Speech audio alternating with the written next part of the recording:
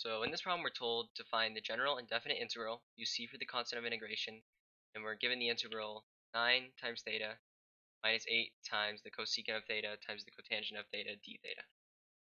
Let's just start by rewriting our integral. So 9 times theta minus 8 times the cosecant of theta times the cotangent of theta times d theta. So basically to solve this, we need to find the antiderivative of the function right here on the inside. So let's find the antiderivative of 9 theta. So what we do is, well, this is basically 9 theta to the 1. So we add 1 to our exponent. So 1 plus 1 is 2. Then we divide by our new exponent. So 2. And then we got to multiply by 9. So 9 times this is going to be 9 over 2 times theta squared.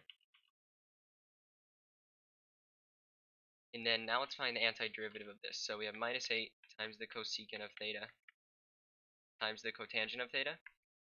So what I'm going to do is basically just imagine it's like this. So minus 8 parentheses cosecant of theta times the cotangent of theta. And so what's going to be the antiderivative of this? Well, let's think about this for a second. So we know the derivative of cosecant of theta is going to be equal to minus cosecant of theta times the cotangent of theta. And by here we have positive cosecant of theta times cotangent of theta. So if we want to change this, we can make this a plus, right? Multiply both sides by minus 1.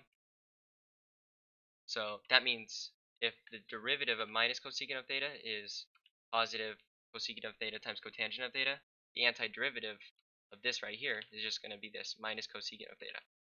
So basically it's going to be minus 8 times minus cosecant of theta, which is just going to become 8 times the cosecant of theta. So that's going to be the antiderivative of this, so just got to add it on.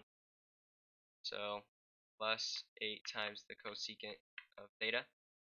And then what we got to do is, since we're taking the antiderivative, we got to add our constant. So we're supposed to use c. So we got c at the end. So our final answer here is going to be 9 over 2 times theta squared plus 8 times the cosecant of theta plus c.